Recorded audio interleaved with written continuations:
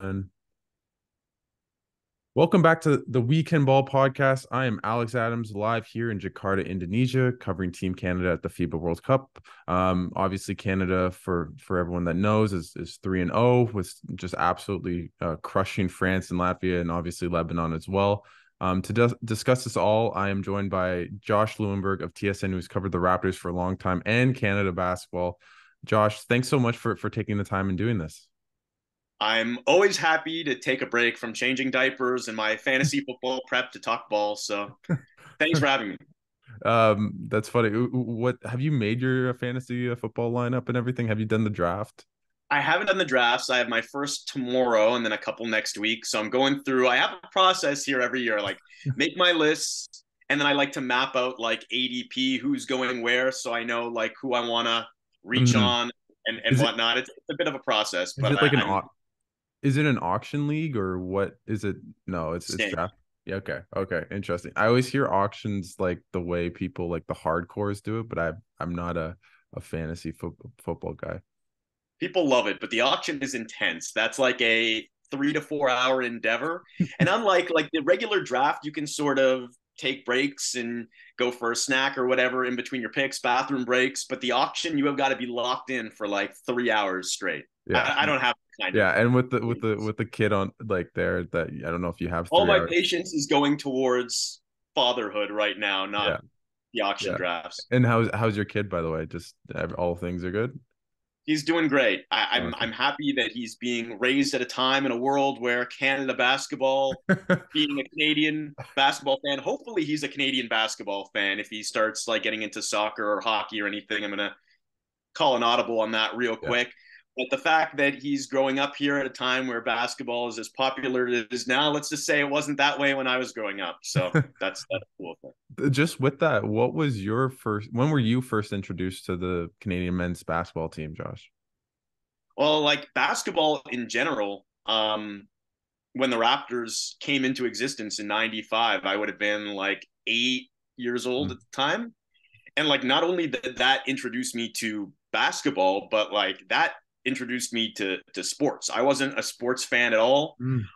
but my dad has always been really into basketball. We're bad Canadians in that way, I guess, because No, no. I was never into hockey. My dad was never into hockey, so he would take me to Raptors games very early on. I became a Damon Stoudemire fan. We're not Mm. tall people either in my family, so like seeing Mighty Mouse do his thing was awesome. And yeah, from there, I've just loved basketball ever since. And as I said, just like the growth of basketball in this country in such a like short amount of time too. I mean, obviously you can take it back a long time, go back to '95 Raptors came to be, or like the Vince Carter years, obviously, but specifically over the last 10 years, just like seeing the rise and just like going around the city and from like kids playing on the little hockey Mhm. nets on the street.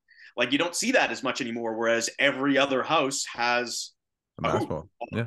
outside. So yeah, that's been really cool. And obviously the Raptors and their success have had a lot to do with that. But now seeing the likes of Shea Gilgeous-Alexander and Jamal Murray winning a championship, Andrew Wiggins winning a championship a few years ago, I'm sure that's gone a long way too.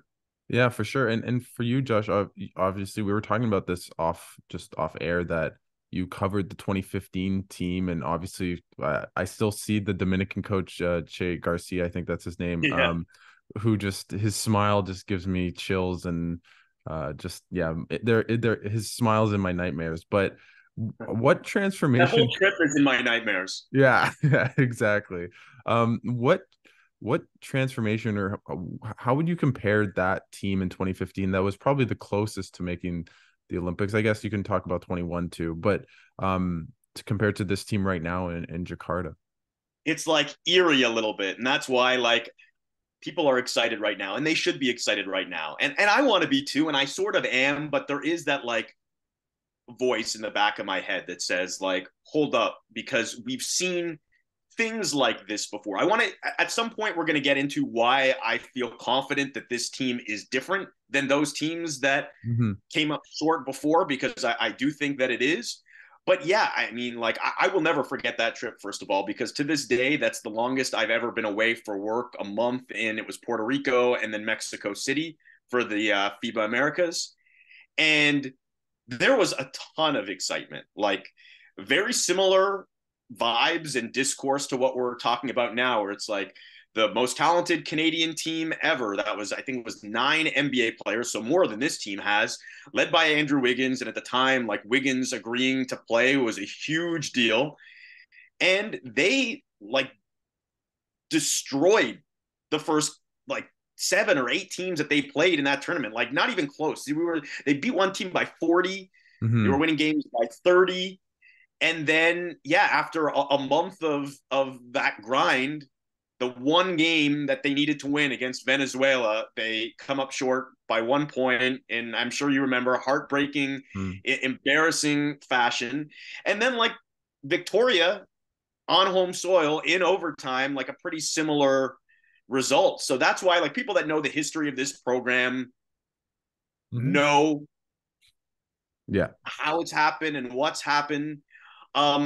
This tournament is a little bit different. I think like when we're talking about differences, that's the first thing is like there isn't necessarily, it doesn't necessarily matter how you finish in the tournament, right? So long as, at least if we're talking about Olympic qualifying, so long as you outlast all but one of those teams in the Americas. So in that sense, there's not going to be that like win and you're in, losing you're out type of game like there was in Mexico City or Victoria, unless somehow they end up facing one of those Americas teams in like the semis or in the qualification games, seeding games, whatever they call it. But at some point, you're going to get to those stages where they're must wins, not the very important games that they played so far, because they have been important. Like that win over France, the win over Latvia was really, really important. But there's a difference, obviously, between a very important game and a literal must win game. So, like, that's what they're going to be judged on, obviously. Like, in a month from now, we're not going to be thinking about or talking about or caring about what they did in the first round or the second round. It's going to come down to the end. That's what they're going to be judged on. So, like, I feel good about this team because I do think they're different, but is it what's some of the history too? What is the skepticism or not the skepticism, but maybe just the pause for concern? Is it more the history and just the fact that once they get to the quarterfinals, it's one game and they're going to be playing a pretty good team as well. It's not, they don't have an easy draw the rest of the way, other than maybe their next game against Brazil.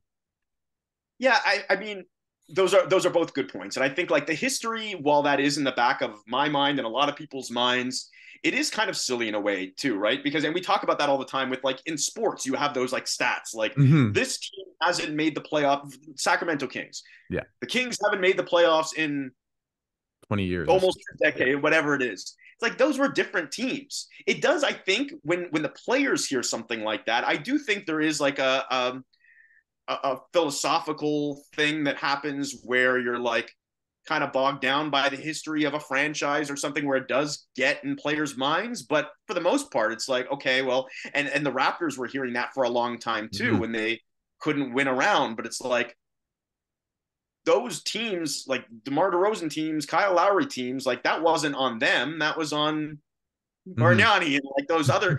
So there is some overlap here with those teams. Kelly Olynyk and a few of the other guys have been playing for a long time. But like, you think Shea cares about this program's failures in the past? So I do think the history element of it is a little bit silly.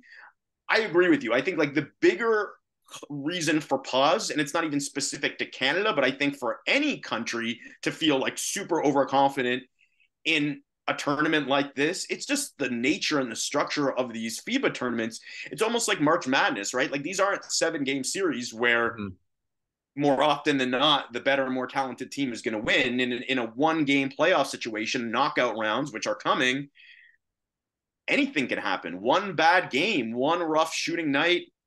And these things can happen, as we've seen before for Canada. So yeah, a little bit of skepticism, but again, we're going to talk about why this team is different. And I do feel that they are. And for you, like, what level of confidence does a guy like Shai Gilgeous-Alexander give to this team, and maybe just to you and how you see the outlook of this team? Because I mean, since Steve Nash, I would argue they haven't had any player really close to the level of Shea, and you see him in these third quarters and in these games just absolutely dominate. That Canada really hasn't had when they failed in Mexico or in Victoria. Yeah, with all due respect to Andrew Wiggins, and like I said, there was a ton of excitement when Wiggins had agreed to play, but like he was nowhere close to being at this level. And I mean, even Steve Nash, like he was really, really good. He was an all-star player when he was playing for Canada. I think at the time he was just coming off of a couple of third team all NBA selections, but he wasn't quite the MVP version of Steve Nash yet. He wasn't the Phoenix version of Steve Nash yet. So I think like at the height of Shea's powers right now, he might be in the moment the best player to play for Canada. Corey Joseph kind of sort of tried to make that point also in training camp. Yeah, I And remember then that. I think realized what he was saying. It was like, Yeah. you could see the wheels turning in his head, like, oh shoot, Yeah, like he said that don't too. He's like, "Oh, I don't know. No don't tell Steve disrespect I to said this. Nash." Yeah, He's probably afraid it's going to end up on social media in like 5 minutes, which it probably did. yeah, But yeah, I think so. Why is this team different, or why could this team be different than those teams that couldn't get over the hump in the past? Like that's the biggest reason is they are led by an all world caliber superstar. And hmm like that goes a long way in these tournaments, as we've seen. Like that can literally win you games. And I mean, maybe they end up going on and coming back against France and Latvia even without Shea, but like those would have been really, really, really tight games. And instead, like Canada gets off to the slow start in both games. Shea completely takes over in the third quarter. And what looked like they could be upsets or at the very least tight finishes end up turning into blowouts. hmm That's the Shea factor. There are other factors as well, obviously, but that's the Shea factor. So I would say like, why are they different? There's that. And then hmm the other thing is like credit to the program because they've learned from mistakes of the past. They've come short repeatedly because it wasn't for a lack of talent, at least in those examples that we talked about earlier. It was for a lack of chemistry and continuity. So, and we talked a lot about this. Everyone did last year. So much was made of like the 3-year commitment, the fact that they hmm got guys to actually do that. And listen, it's gonna. I'm not sure if that was the right move. Like, I think at least in the execution of it, and I hate to hmm be results based in my thinking, but I think it's going to come down to how it ends up yeah, turning out, right? Like if a few of these guys get hurt and Lou Dort is already dealing with something, or if they come up short in the end, I think maybe we look back and say, well, maybe they could have used some of these NBA guys that they turned away this summer in the interest of keeping their summer core together. But if nothing else, like I'm going to give Canada credit for what's the saying? Like the definition of insanity yeah. is Doing the same thing over and over the again. same thing over and over again and Yeah. expecting different results. So they've tried something different. They stuck to their guns too, right? Like it would have been very hmm easy for them to say, like, this is what we're doing. And then I don't think it was Andrew Wiggins. Yeah. And that's gonna be another thing altogether. If they make the Olympics and then all of a sudden you've got guys Yeah. like Andrew Wiggins going next summer, then we're gonna see if they really stick to it. But we know for sure it was at least Leonard Miller, right? So for hmm Leonard Miller to come calling and you to say, well, actually we're good, like that takes some Yeah. cojones, right? So like good I on do. them. Go Yeah, ahead. no, I do think that what's interesting with that and what you're talking about, guys coming. Obviously, Jamal didn't come. Andrew Wiggins, I feel as though probably wouldn't just because he missed some of the season just with Golden State with personal matters and he's always talked about going to the Olympics and I believe if Canada makes it, he's gonna call Rowan Barrett and say, hey, where's my spot? But with guys like Leonard Miller or Ben Mathurin or Shaden Sharp, who all or Andrew Nemhard, maybe a bit different with Nemhard because he has played for Canada. Like he was in 2019 as a 18, 19-year-old at the FIBA World Cup. But those guys are pretty young, right? And you saw it live in 2015 how Canada and I think their oldest players were like 23, 24 out of like the NBA core essentially. And just seeing them in a FIBA environment, I don't know how they'd react right? Especially with limited playing time, because most of this team is young, but has 4 or 5 years of NBA experience. So I agree with the 3 year commitment. I wonder if it really changed anything in a weird way in terms of the guys that came, other than maybe a Miller or maybe, I don't know, Mathurin. But it's also hard to, I was, talking like some of the problems just with the younger guys too coming up is insurance with the NBA, right? Their contracts are only insured for their value right now, but if you're Shaden Sharp and in 2 years you want a big max extension, you blow out your ACL and that goes away, you're not insured for that max extension. You're insured for whatever you're making now. So it's really interesting. But I think your point's a good one, is like turning guys away, right? Like a Leonard Miller might make a lot of sense on this roster. It wasn't a no-brainer, but I think honestly it's paying off because we're seeing the fruits of that labor, of the time that this group has spent together training, obviously last summer, but even just like in the lead up to this too, because that's another big difference. In the past, they've been so thankful to have NBA guys committing in the past. They're like, all right, you show up whenever you Whenever want. you Meet want. us here. You can Yeah. meet guys on the plane, get to know your teammates on the plane on the way to whatever tournament we're going to. They've done that in the past. Whereas this time it's like you're committing 6 weeks, you're playing not just exhibition games, friendlies, but like high level against like really good teams, as we saw with Mm-hmm. Germany and with Spain. And I think that experience in terms of building the continuity and the chemistry, that was really important too. So I think like in addition to the Shea factor, having this really tight knit group that clearly, and you can speak to it way more than I can, but just being just watching this team from the outside looking in, seeing the closeness and the togetherness, I'm not sure that it was to that level in 2015 or even in 2021. No, for sure. I mean, you watch them at like, after practice and everyone's dancing and singing and they look really happy together. Like they look very close. Now, mind you, Josh, I don't have your experience of seeing a bunch of Raptors teams together, and I don't know if they always look like they're singing Kumbaya. I can tell you the vibes weren't like that last season. Nobody was dancing and Yeah, singing last. I think that's the case with the Raptors last year. So just watching them, it looks like a really happy group, and obviously Shea's the leader of the team, and him and Nikhil are always together doing stuff, which obviously brings their togetherness. And if you ask guys, right, like Kelly's grown up with Dwight Powell, you can see that in their 2-man game. RJ's kind of grew up with Shea. They went to 2016 in Manila. And Lou Dort obviously plays with Shea. Dylan Brooks maybe a bit more of an outsider in a way, but he's been honestly my standout in terms of, I just did not expect the way he's been playing.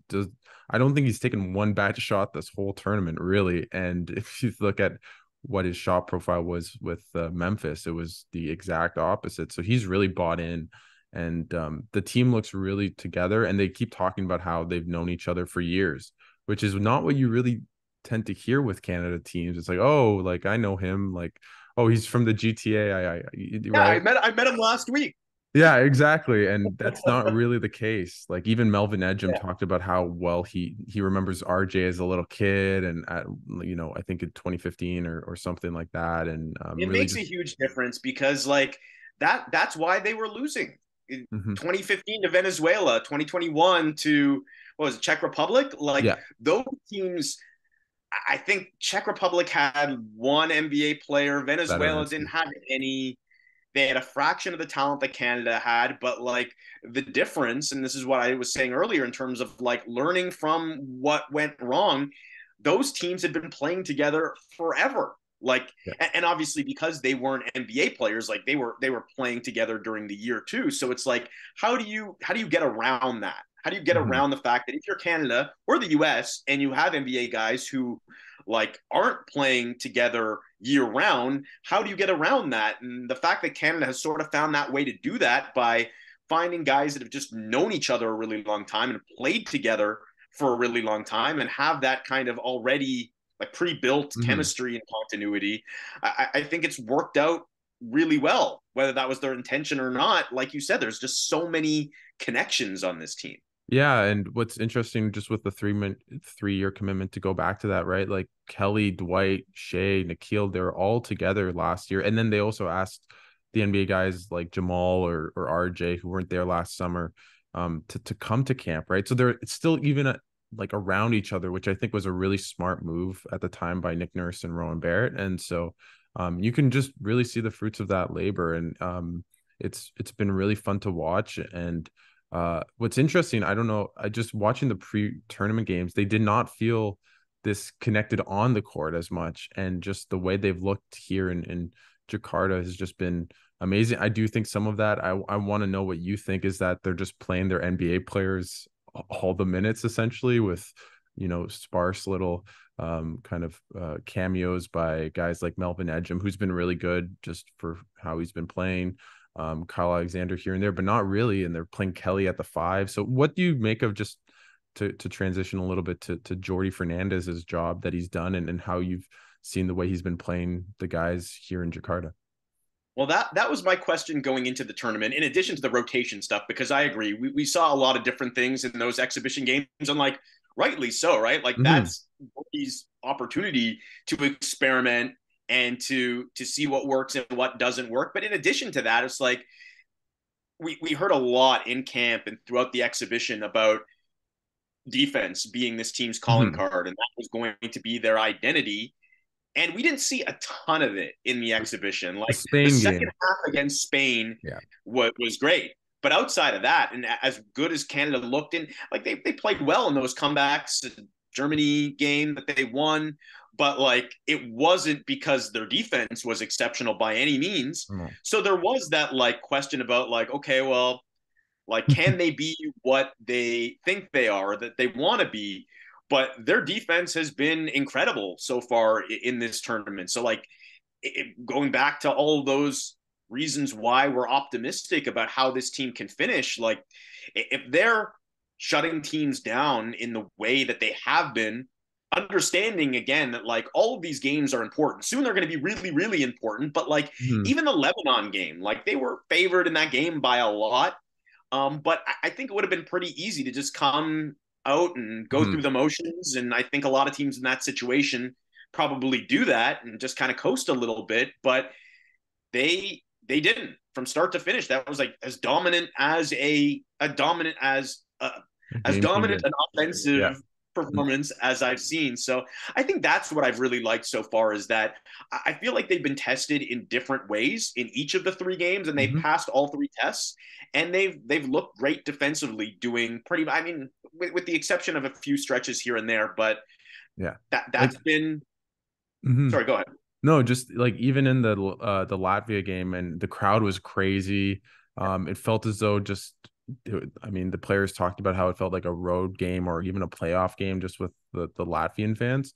But I mean, there were defensive lapses, but Latvia was just hitting a bunch of tough shots at the same time. It wasn't just a complete, if anything, it was Canada on offense that was just as poor, right? And they weathered the storm, and it's been really interesting to see just how this team can seemingly in these third quarters just turn the switch and dial up their defense and their offense too. And I really have been just really impressed with Dylan Brooks on defense, and Lou Dort too in the first game. Obviously, he's been out for precautionary reasons, and maybe we can talk a little bit about that just a little bit. But he's been phenomenal, and he just all over the place, and especially against teams where they might not have the athletes as Canada, right? Like the NBA type athletes. When you put Dylan Brooks on, some of these European point guards that aren't used to a 6'8" monster pestering you all around the court, it's been really fun to watch. What player maybe has stood out for you, Josh, so far in this tournament that isn't maybe Shea or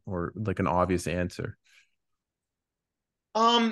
Well, in terms of like the non-obvious answers, like you mentioned Edgem earlier, I've been pretty impressed with all of the non-NBA guys coming off the bench, like within their role, right? Because like, you're not expecting a ton from those guys, because you're not asking for a ton from those guys, but you've needed them here and there. Obviously, we saw more of them in the Lebanon game, and that was sort of the plan, is to expand the rotation a little bit there to keep the minutes down for some of the other guys.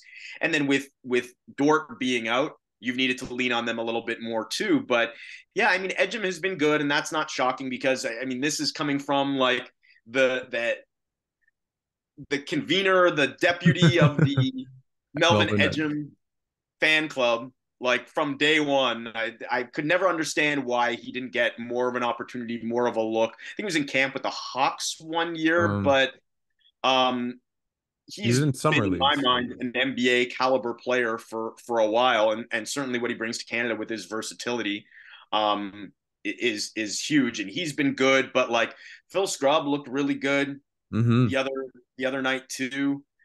Um, Mm-hmm. you mentioned Kyle Alexander, like they've gotten good minutes from those guys, but maybe more of an obvious answer is Kelly. Like I've been Mm-hmm. really impressed with Yeah. Kelly Olynyk, and that's not shocking too because of how consistent he is and how experienced he is at that level. But I was saying, and I'm not even sure that this is a hot take. It probably isn't, Mm-hmm. but I think outside of Shea, he's the most important player Oh for yeah. this team, just because of, as I mentioned, the experience and what he brings, and just like he's a really good NBA player, but he's a really, really good FIBA player. And those guys, you see them all over the place. I mean, Evan Fournier was one for France. Guys that I think in order to be really good at international basketball at that FIBA level, like there is the experience factor because it is so different in a lot of ways that going through that a bunch of times, I think hardens you to a certain degree. But then also like Kelly's just built for it, you know, like Yeah. he's there's more power to his game than you might think. Like he's not at Mm-hmm. all deterred by the physicality No. that you see in these FIBA games, but at the same time, there's enough finesse there, obviously, where he steps out, he hits the jump shot, but his playmaking at that 4 or 5 spot too is really key for them. So I've been really impressed with him, even in those first halves where they've gotten Yeah. off to slow starts. And Shea's been really quiet before the Shea explosion. Mm-hmm. It's been Kelly Kelly that's kind Olynyk of keeping them afloat. in Yeah. the game close enough to eventually strike in the third quarter. No, that's exactly. I was on radio a couple days ago and I said the exact same thing. In these first quarters against France, against Latvia, he was really the catalyst just to keep them in the game, right? To he'd make a little, a three or a nice little putback or kind of post up and really just kept maybe that lead for the opponent at like 7-8 points rather than it ballooning a bit more to 12 15. He got a big block in the Latvia game when, again, Latvia really felt like they could get up to 15, 16 point lead. And in a weird way, I find he's the leader of the team just because he's just so consistent, right? And he just, as you said, with how he plays in FIBA, just he can shoot, he's physical, he likes the dirty stuff. Nothing seems to rattle him at all. No, no, exactly. And he maybe just because of maybe it's not the same level of NBA athletes, he can survive on defense a bit more. And also just on offense, he can maybe take advantage a bit more against a bit less maybe length and athleticism. So it's just been phenomenal to see him play. And he's just so much fun. Like he just always finds like two back cuts every game to Powell or Brooks or whoever the case may be. But just for you, Josh, what do you think are some of the concerns you might have with this team going up against higher competition later in this tournament? Well, there aren't a lot of like negative things we could point to at this point just based on how they've been playing. We talked about obviously the concerns of as you get deeper into the tournament, these games become more important and more must win than they've already been.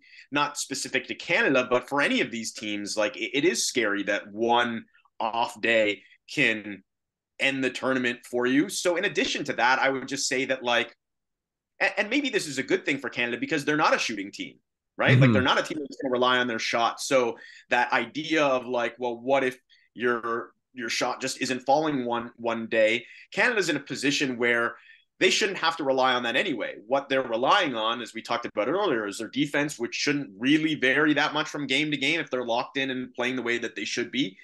And then their ability to get out in transition and attack there, get to the free throw line. I think to me, like that, and when we look at those first 3 games, when they've been at their best, it's when they've been doing that, and they have a pretty Yeah. good idea. I think a really good idea at this point of what their identity is.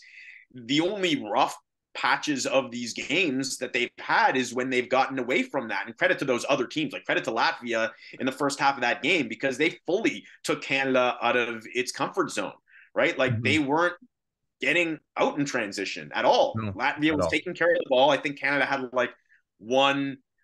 They forced one turnover in the first Hmm. half. Hmm. I'm not sure that they had any fast break points in They that had first half. They they did. had a couple, but what's interesting, just on that point of getting back to their identity, at the end of that second quarter, they got a couple transition points, and then it just that's when they went on their run, Yeah. right? I think Shea got a layup, and then RJ had a RJ had a transition. dunk and the one at the buzzer. So that's Yeah. interesting that you say that, because it was really that was the case, Josh, just in terms of when they cut that lead back from 10-12 to being up at the half somehow, was just because they got a couple transition buckets and it led to everything else. So that's the concern, I guess, is like if you're Canada and they know this, like you don't want to be playing a half court game. Some of these other teams do, but like, yeah, I'd be a little bit nervous about their half court offense. I feel like I'm talking about the Raptors here. I feel a bit nervous if they were operating in the half court on a like consistent basis throughout the game, because that's not their strength. And yeah, they've actually been better overall as a shooting team in this tournament so far than a lot of people expected. And that, I mean, some of those numbers are skewed by the Lebanon game or second half against Latvia. So I would say maybe that they've been an inconsistent shooting team to this point, with the Yeah, exception of Nikhil Alexander Alexander. Walker, who's been hitting everything. But yeah, that's not, if you're relying on that at any point, then that could be the concern. But as long as they find ways to play to their identity and force turnovers and generate easy points, find ways to get Shea in open space and get him to his spots in the mid range. And credit to him, because I think like he's shooting the three ball too, the step back better than he has. In that's good news for OKC as well as Canada. Um, as long as they continue doing those things, then I think they'll be okay. Yeah, no, what's interesting about the half court is, and just the shooting, is against France, they shot it, I believe it was 31% from three. So they didn't have an RJ missed almost every shot and they still won by 30, right? So this team just has so much depth that one guy going a bit cold, obviously, they can still definitely recoup or regroup from that. But at the same time, I'm like, what teams outside obviously the US, it's obvious that's a team that could challenge them, but what other teams do you see in this tournament that could really challenge them, and especially maybe in the quarters where they could play Slovenia and Australia, Yeah. Germany? I'm really high on Germany. I don't know how you feel about them, but that's the team I don't want to play from that those three. I mean, all three of them are scary for different reasons. I mean, Australia is really, really solid, but maybe they might be the team of those three that scares me the least. You mentioned Mhm. Germany and Canada. I don't know if this is a good thing or a bad thing, but they obviously have a two-game sample size of them so far. And I mean, Germany pushed them in both games really, really hard. It's probably the toughest competition that they've faced in the games that count and the games that don't count so far up to this point. Um, Dennis Schroeder, good news for the Raptors. This looked really, really good. So yeah, Germany's tough, and then Slovenia is tough, if for no other reason than we talked about the Shea factor and like what a difference it makes to have the best player on the floor, which Canada is going to have in this tournament in almost every single game that they play, except for a game against Slovenia. So that scares me too, because Luka could Mhm. win a Mhm. game, especially a single game Someone knockout by himself. situation. He could win that single handedly. No, for sure. They just for people that don't know, like they are missing. They obviously Vlatko Chanchar blew. I think it was his ACL, so they're missing. They're missing a couple guys that were really a big part of their run at the Olympics, where they finished fourth. So I don't think this Slovenia team's as good. They haven't looked as good during the group stage, although they won all their games, but not against the toughest opponents. But at the same time, as you said, I just watching Luca in the NBA, it just gives me fear every single time. I think Canada, if Lou Dort's healthy with Brooks, they have almost ideal people to guard him as best as you can, right? What do you think? Because a lot of people, and I won't keep you too long, but what do you make of people now that are talking about the Shea versus Luca debate as like who's better? Like, do you think it's clearly Luca? Do you think it's pretty close? What do you make of that debate? I think it's close. I think it's still Luka. But the fact that it's even close again speaks to how far Shea has come in a very short period of time. Because I mean, Luka is a perennial MVP candidate, one of the very best players in the NBA. Like we're talking top. I mean, I was going to say top five, but that's not a hot take. Top Mm-hmm. three, Yeah. and Shea is right there. I mean, I think it's Luka, but Mm-hmm. I mean, maybe the fact that, and I don't think that Shea is like an exceptional defender, but Shea is definitely a better defender than Luka. That probably gives him a bit of an edge Mm-hmm. in that debate. I think it's close, but I think Shea's probably number two. Yeah. No. I mean, it's really pick your poison, but Luka's such a good passer, and that probably Yeah, outweighs his defensive inefficiencies compared to Shea, who's maybe, what would you say, like a okay to good defender. And I yeah, mean, he gets a lot of steals, which is interesting. He loves the rip through, or the like the guy's dribbling past him and he just pokes it by him with his long arms. But yeah, I think I tend to agree with you, even though my heart says Shea. But he's just not the playmaker that Luka is. So okay, Josh, I've taken enough of your time. I just want to give you the floor and say, how confident are you, just or what's your maybe prediction, if I had to make you put a wager on it, where Canada goes? I mean, it's a two-pronged one in terms of Olympics and just the tournament itself, but how far do you think they get in this tournament, and maybe why? yeah. I mean, it's really tough to predict in terms of like the tournament itself for all the reasons we talked about. I mean, once it gets into the knockout stage, it's so tough to kind of predict where things are going to go, and you don't know the matchups necessarily, and there's so many good teams in this tournament. Can they medal? Absolutely. Like they're Mm-hmm. good enough to do it. I think they're capable of doing it. I think if you're looking at like Olympic qualification, that's a little bit easier to foresee just because we know the teams that they've got to outlast. Again, it's a little bit tricky because I mean, Dominican has a way easier path. They got a way friendlier draw than Canada Way does, easier. and Yeah. we're still seeing it, right? Like, I mean, things have kind of broke since the draw, where I would say Canada got very unlucky. They've been pretty fortunate in that no Porzingis for Latvia, no Wemby for France. Then obviously France is upset in the first round. So things have sort of worked out pretty well for them to this point. But we talked about it. I mean, even if you look at their next crossover group, where you could be looking at one of those three teams we talked about, three really tough teams. Yeah, it's not an easy path, and the fact that Dominican maybe has an easier path makes it tough. But yeah, I mean, I think at minimum, my expectation, my prediction would be that Canada qualifies for the Olympics as the second best team in that America's group. With all due respect to Carl Anthony Towns and that Dominican team that's playing really well. And then, yeah, I mean, I'm not sure they win the tournament, but I think that they can medal for sure. Mm-hmm. No, for sure. I definitely agree with that. I think the three best teams in this World Cup are Canada, USA, and Germany. Maybe maybe those two games just scarred me or something. I'm not sure, but and the thing is, if Canada plays Germany, I don't know how I feel about them. And Franz Yeah. Wagner is actually, I don't know if it's reported, but what I've heard from people in Okinawa is that he's out for the rest of the second round. So that might impact once Germany's seeding, although they beat Australia. And also just he his first game would probably be against Canada in the quarters, which would be a tough way to get acclimated after a bad ankle injury.